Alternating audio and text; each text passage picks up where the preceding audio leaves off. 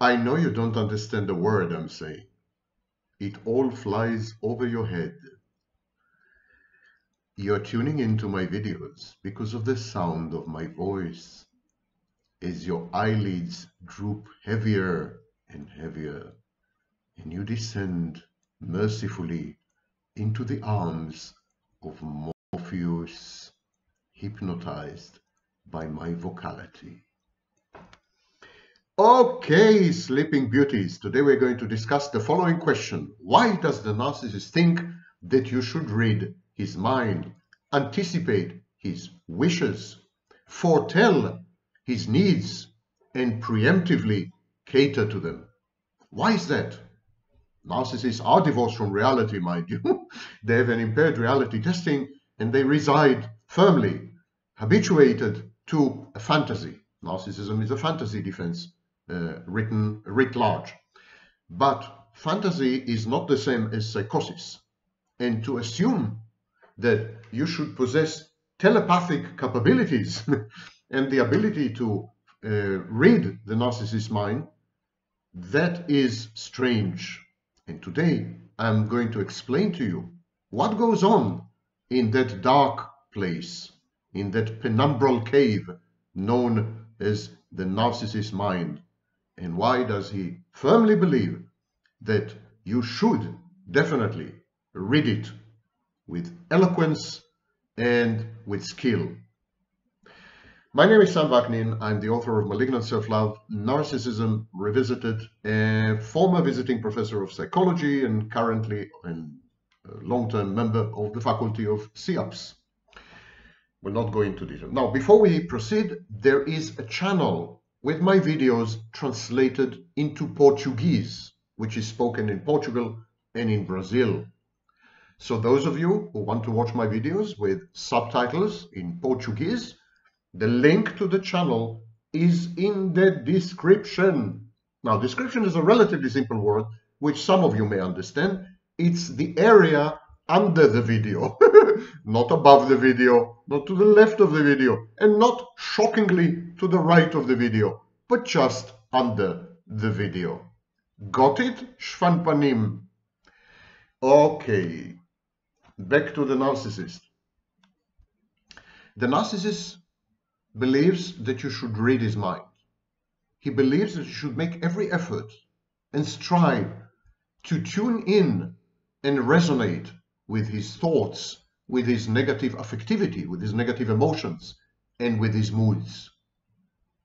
He regards both of you as a kind of duet or stitch on TikTok.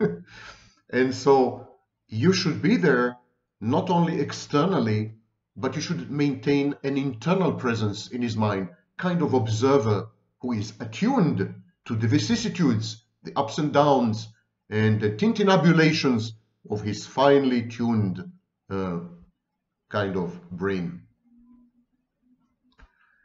Why is the narcissist so emotionally invested in this? Narcissists get really, really angry when you cannot second guess their thoughts, their wishes, their dreams, their hopes, their needs. They get really, really pissed off. They become aggressive and they punish you or seek to punish you for such misbehavior. Why? Why this cathexis? Why this emotional investment in the idea of telepathy? And today I'm going to try to explain to you why. Number one, mind reading is a test of maternal symbiosis and unconditional love. I recommend that you watch the videos in my shared fantasy playlist on this channel.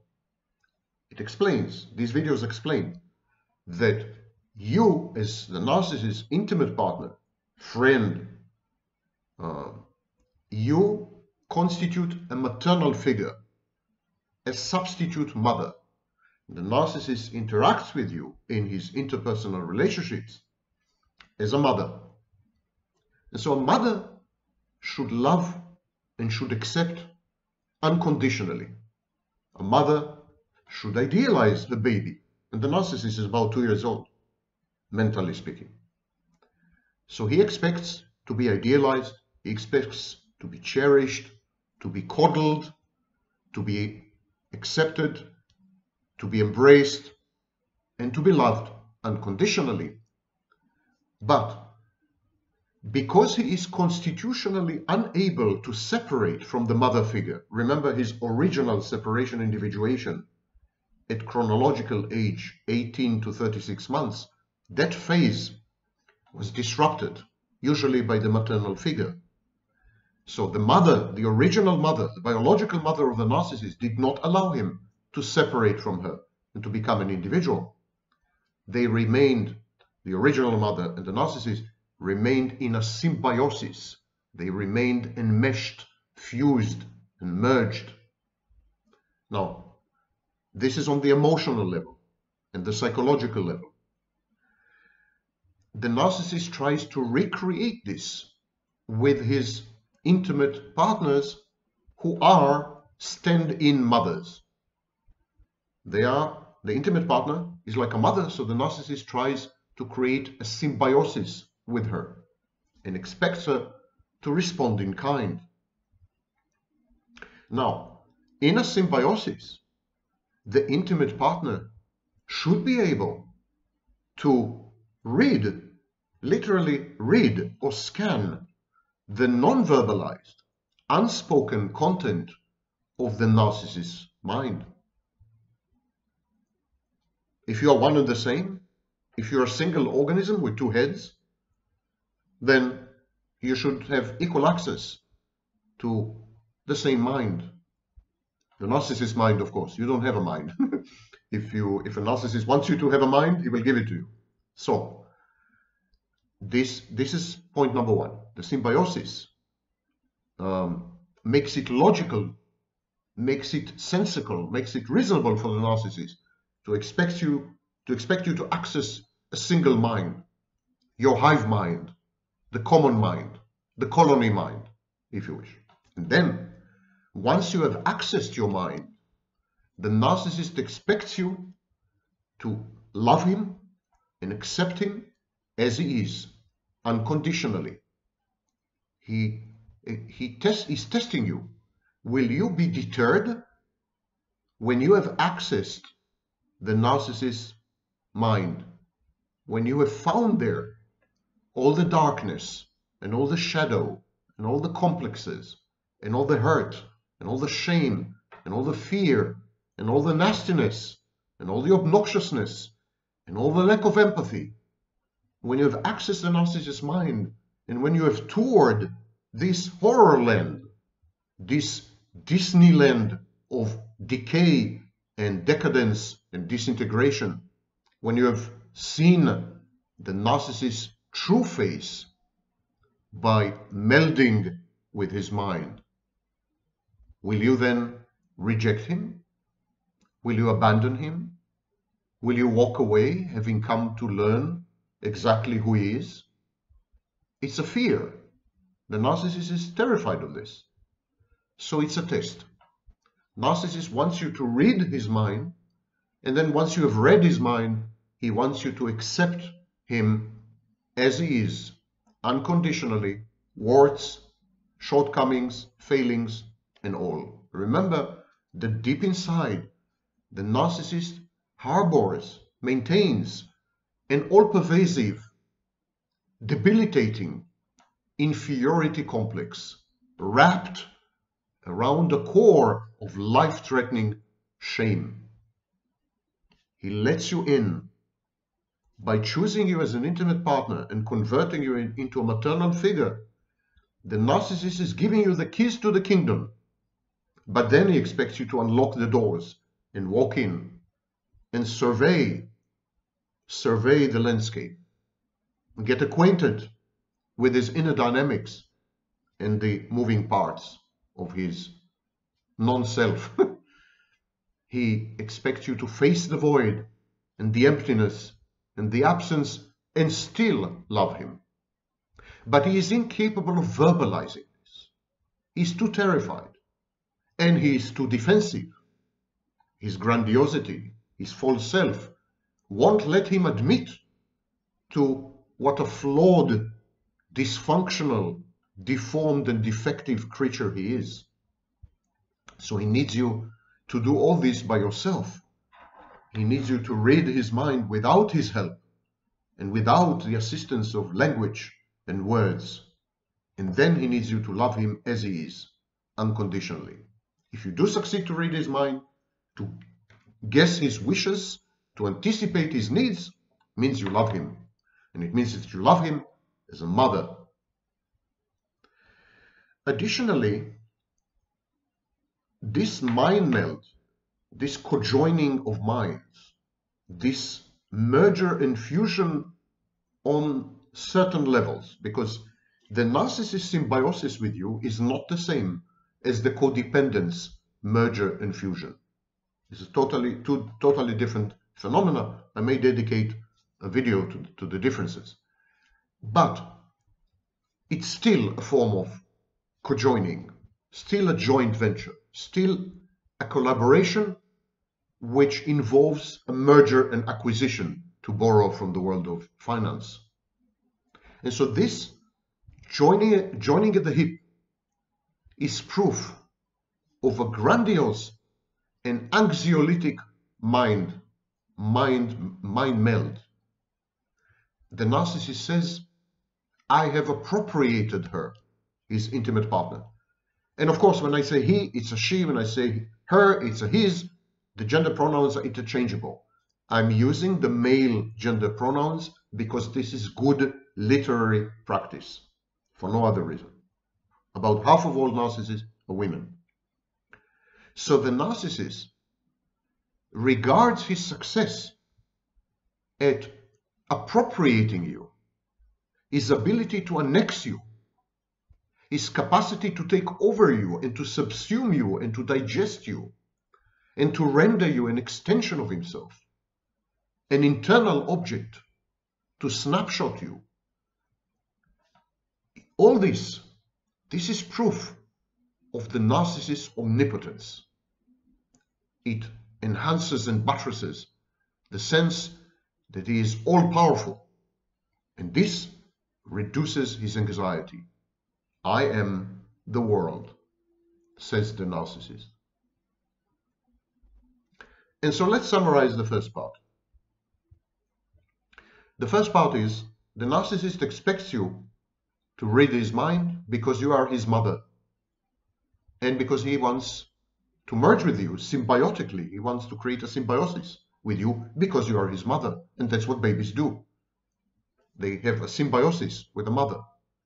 And then he expects you to enter his mind, visit all the nooks and crannies and corners, get acquainted with everything that's there, all the contents, and he expects you to do it on your own.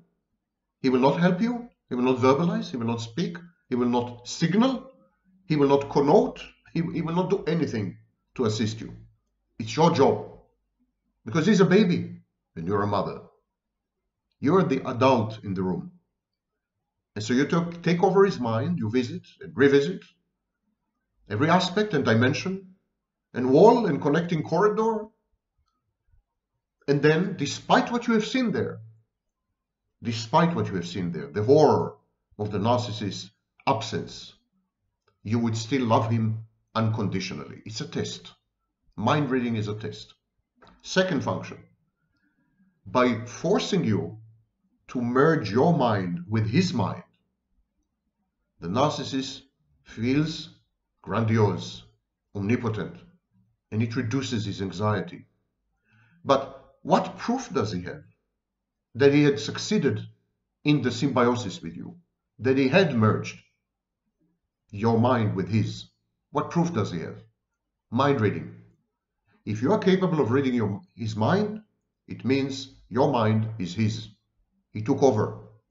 He appropriated you. He made you his property. He made you his extension. And that, of course, caters to his self-image as godlike and grandiose. The narcissist doesn't regard this expectation of mind reading as unreasonable, irrational, illogical, or frankly, a bit nutty. He doesn't regard it this way. This is not telepathy. Many narcissists are scientists and they're rational and they know that at this stage at least telepathy has not been proven. So it's not telepathy. They're not superstitious. They're not prejudicial. They're not uneducated. They're not primitive. They don't regard it as telepathy. They regard it as internal object communication. Remember, you don't exist outside the narcissist. The narcissist is incapable of perceiving and interacting with external objects. What the narcissist does immediately, he converts all external objects, especially significant external objects, like you, he converts all external objects to internal objects. He creates introjects, voices, and representations, sometimes visual representations, that stand in, that represent external, outside objects. And so once he has created a representation of you in his mind, he continues to interact with that representation, not with you. But your avatar in his mind, your icon in his brain, these are internal objects. They are not external. And so these internal objects are able to communicate, to converse, to dialogue, to intercourse, in the verbal sense at least. In short, the internal objects share a communication space with access to common databases of information. So mind reading in the narcissist, as far as the narcissist is concerned, mind reading is just when two internal objects talk. So for example, when his false self communicates with your representation in his mind, when his false self talks to the internal object in his mind that represents you, this is mind reading.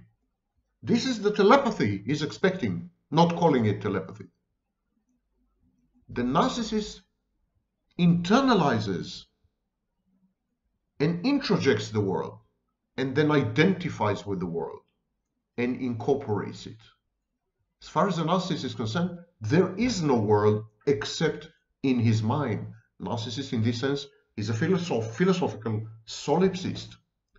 So of course, his parts of his mind can communicate with each other, and you, his intimate partner, his friend, his colleagues, his family, you are just parts of his mind.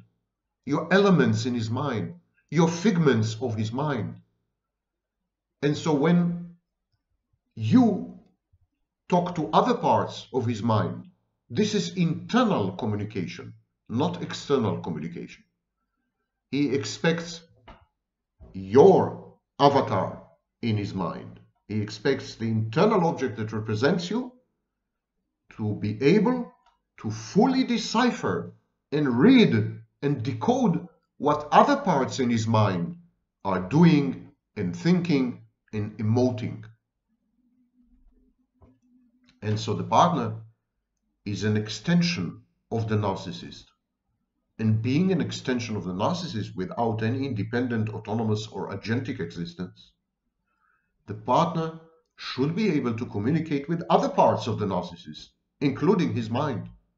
The partner should be able to read the narcissist's mind because the partner is the narcissist's mind. And this is, of course, the principle of hyperreflexivity in psychotic disorders. The inability to tell the difference between internal objects and external objects. Narcissism is a mirror image of psychosis. In psychosis, the psychotic confuses internal objects with external ones. He believes that his internal objects are actually external, while the narcissist is exactly the opposite. He believes that external objects are actually internal and therefore should be able to read his mind because they are inside his mind and they are parts of his mind. And so failure to read the narcissist's mind provokes in him frustration. He's frustrated because he can't make sense of it. Why can't you read his mind? After all, you're inside his mind. and you're only inside his mind. You don't have a separate existence. So why can't you do this very simple trick, this very basic function of reading other parts of his mind? And that frustrates him a lot, and he becomes aggressive. He wishes to communicate to you how angry he is and then maybe punish you. But it also provokes anxiety.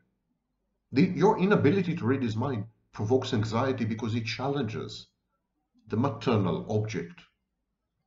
A good mother, or a good enough mother, should be able to tell, to predict, to foresee her baby's needs and wishes and thoughts and emotions. And if she fails in that, she's a bad mother. She's an abandoning mother. She's a neglectful and rejecting mother. So, if you fail to read the narcissist's mind, you will have proven to him that you are not a good mother, or maybe not a mother at all. It challenges his worldview, your role in his life and in his mind. It unsettles him. He's terrified, exactly as a baby would be terrified when mommy leaves the room. We'll discuss it soon, in a few minutes. So there is an issue here. Your inability to read the narcissist's mind, predict his wishes, cater to his needs in advance. These are not mere dysfunctions that the narcissist can gloss over and move on. He can't move on because it reveals to him your true face. Are you a fake? Are you just pretending to love him? Are you after his money? Are you a gold digger? He becomes paranoid. There's persecutory ideation and you become a persecutory object. You become an enemy. Because had you been a real mother, had you been a true maternal figure, you would have been able to read his mind because he's your baby. And mothers do this with babies. And then you would have been able to establish for him an environment that keeps him happy. Failure at mind reading implies that you, the external object, you possess content that is not identical to the content of the narcissist's mind. Your failure to read his mind provokes him to notice that you're separate. Your inability to gauge and to predict his emotions and his cognitions, these are proof positive that you are not inside his mind, but you are outside his mind. It triggers him because it reminds him, number one, that you are an external, separate, agentic, autonomic, independent object. And number two, that something is wrong with him.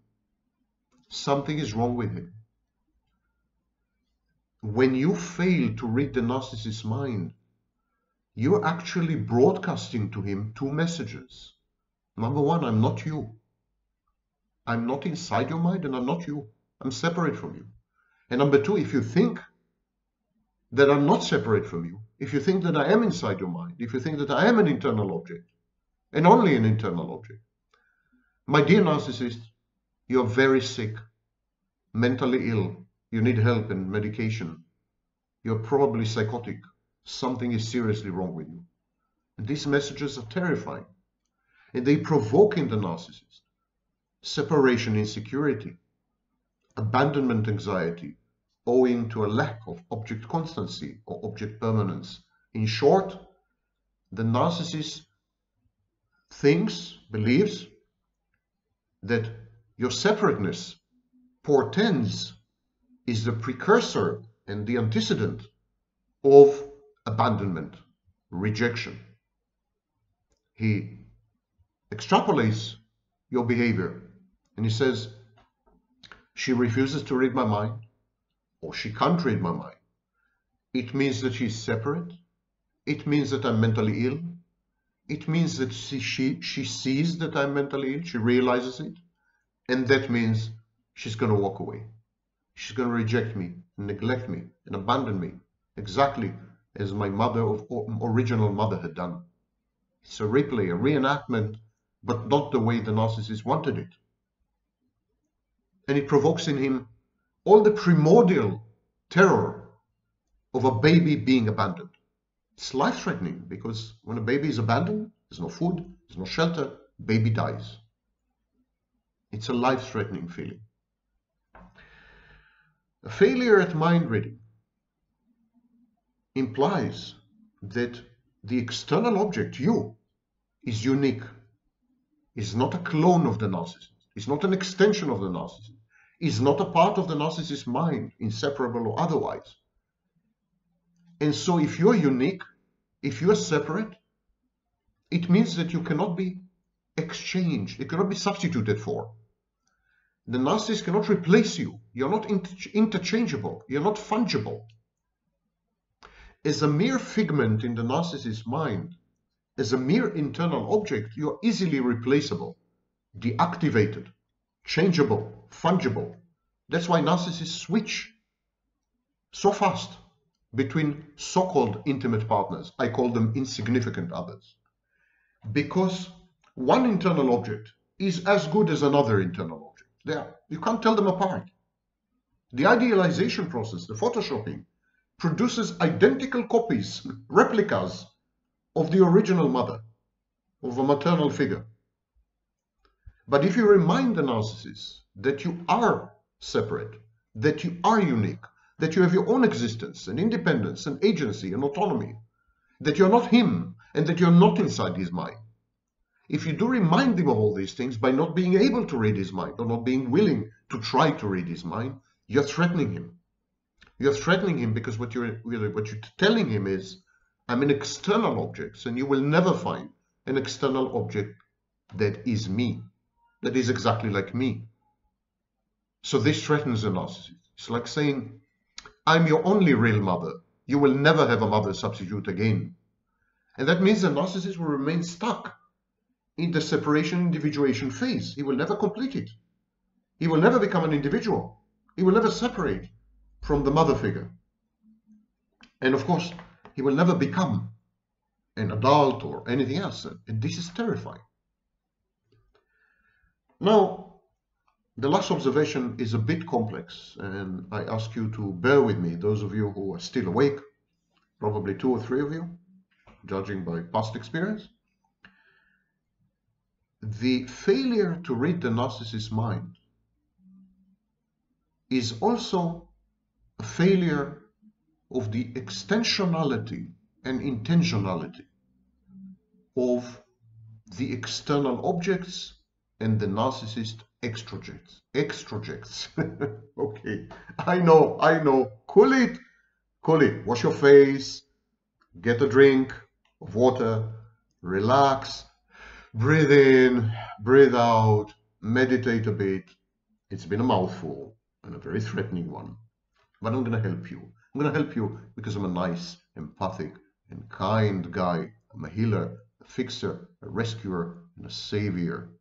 And I learned it from the best. Okay, so what I just said is the following. If you refuse to read the narcissist's mind, there is a problem that has to do with something known as extensionality and intentionality. Every object in the world has a definition. For example, if I ask you, what is a bachelor? A bachelor is an unmarried man.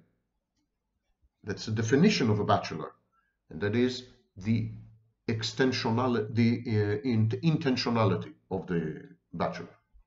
So the intentionality of a bachelor is the definition of a bachelor. Extensionality is a list of all the bachelors in the world. So when I say the word bachelor, it is an intentional with S dimension, which is the definition of the word, and also a set, a group of all the instances of the world, of all the bachelors in the world. Because every object in the world has this, whether external or internal, the narcissist attaches to you as an intimate partner, as a friend, as a colleague, as never mind. Any person who is in an interpersonal relationship with a narcissist is being snapshot and converted into an internal object. Period. Shared fantasy is the only way narcissists interact with other people. Mainly in intimate relationships, but not only. So, when the narcissist converts you into an internal object, he attaches to you an intentional, with an S, dimension and an extensional dimension. He defines you. He says, this is Marge, and Marge is my mother, my maternal figure. Marge is the intimate partner, is you. So this is Marge, my intimate partner, and she is my mother. She is my maternal figure. And this is what a maternal figure does. A maternal figure knows to guess or second guess her baby's needs and wishes and thoughts and emotions. A maternal figure knows how to read minds, and a maternal figure loves and accepts unconditionally. So this is the intentional dimension of the internal object. And there is an extensional dimension of the internal object. And in this case, it's very interesting because the narcissist chooses an extensional dimension which is known as null set. Now remember what is extensionality? Extensionality is a list of all the instances of the object. So if I say bachelor, it's a list of all the bachelors in the world. When the narcissist attaches to you an extensional dimension, he says, there is nobody there. There is no external object. We call this a null set. I'll read to you the definition of a null set. In mathematical sets, a null set is a set that does not contain any values or elements. So what the narcissist says, he comes across you and he says, wow, that could be my intimate partner. I'm going to convert her into an internal object. And then I'm going to Photoshop this object and so on and so forth. And now I need to define this object. Every object has two types of definitions, intentional and extensional. So the narcissist defines your intentionality as a mother figure, loving, accepting, mind reading, and so on. But your extensionality he defines as there is no external object. This is his way of eliminating you as an external object and recreating in his mind an internal object that is not you, just represents you. So he then continues to interact with the internal object because you have no extensionality in his mind. You don't exist. You're a null set. Now, this is very difficult to understand. I realize that. But think of it in simple terms. Think of it this way. The narcissist comes across an intimate partner, potential intimate partner, potential source of supply, creates immediately a representation of that person in his mind, and then says, if it's an intimate partner, he says, that's a mother figure, and these are her characteristics. But having created the internal object, the narcissist firmly believes that you don't exist out there, only in here. And this is null set extensionality. Null, you're zero. You don't exist. When you fail to read the narcissist's mind, you challenge the intentional dimension of you and the extensional dimension of you. When you fail to read the narcissist's mind, you prove to him that you are not a maternal figure, because mothers read the minds of their babies. And if they don't, they're not mothers. So you challenge the intentional dimension, your definition in the narcissist's mind. But you also challenge your extensional dimension.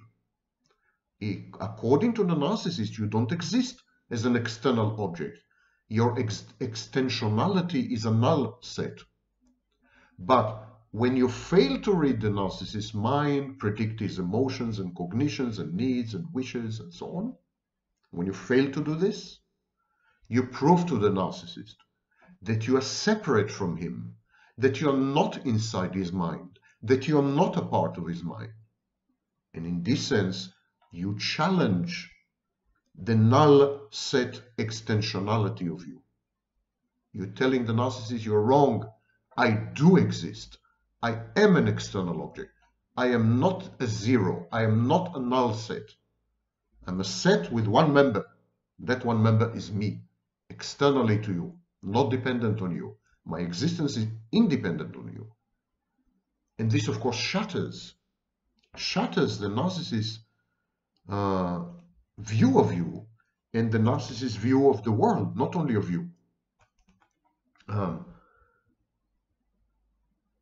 According to the narcissist, you and him, you are what we call a coextensive object. You are a single object. You're one. The external object and the narcissist are one. And so this, your inability to read his mind proves to him that you're not one, you are two. The narcissist specifies the internal content that he attributes to you, the external object. Now, this internal content that he attributes to you, these are all his projections. He tries to create a clone of his mind as an internal object and to say, this is you. So he takes his need to be loved, his need to be accepted, his wish for a mother, his compulsion to separate an individual. He takes all these things and he puts them inside the internal object, and then he says to you, you don't exist out there, you're not an external object, you are this internal object. But this internal object is a copy of the narcissist's mind. It's a replica, it's a clone of the narcissist's mind. And he attributes it to you, the external object. He attributes it to you, and he says, from this moment on, you're not external, you're internal, because the internal object that represents you in my mind is my mind. And how many instances of you are there outside the narcissist's mind? Zero. He tells you that there is a null set of all possible instances of you as an external object. He tells you that you are one with him. And because you are one with him, you don't have a separate existence. So how many instances of you are there? Zero. Null. And this is why I keep saying that narcissistic abuse is a unique form of abuse, unprecedented, because the narcissist absolutely needs to eliminate you as an external object. If he fails to eliminate you as an external object, you will never be his mother. If he fails to eliminate you as an external object, you will abandon him. If he fails to eliminate you as an external object, you will never read his mind. He needs to eliminate you out there in reality and recreate you in here, inside his mind, as a copy of himself. Your intentionality, your intentional with S dimension, is a mother figure which is part of the narcissist's mind. And your extensionality with an S is a null set. You don't exist out there. There are no instances of you. And when you fail to read his mind, you remind him that all this is BS, nonsense, counterfactual. You do exist. You are out there. There is at least one instance of you, and it has nothing to do with the narcissist's mind. And because you can't be one with the narcissist, you can't be his mother. This challenges and destroys everything the narcissist believes, the way he interacts with reality, his reality testing. It drives him to the point of psychosis. He is not only frustrated and aggressive, he becomes anxious, panicky, terrified by your egregious inability, or perhaps unwillingness, if you're evil and malicious, to read his mind. And he needs then, if this failure continues, he then converts you into an enemy. You're doing this on purpose. You're doing this on purpose. You know me better. You know me by now. You should have read my mind. You should have anticipated my wishes. You should have catered to my needs well in advance. I don't need to speak. I don't need to verbalize. I don't need to talk to you because you are part of me. And if you defy this, you're trying to destroy me mentally. You're my enemy. And then devaluation and discard. So this is all intimately connected to the narcissist compulsion, repetition compulsion, to replay or reenact the separation individuation. Everything with the narcissist is very deep. Self-styled experts online describe superficially the behaviors. They confuse psychopathic and narcissistic behavior. It's a bloody mess. But sometimes they hit gold and they describe a narcissistic behavior.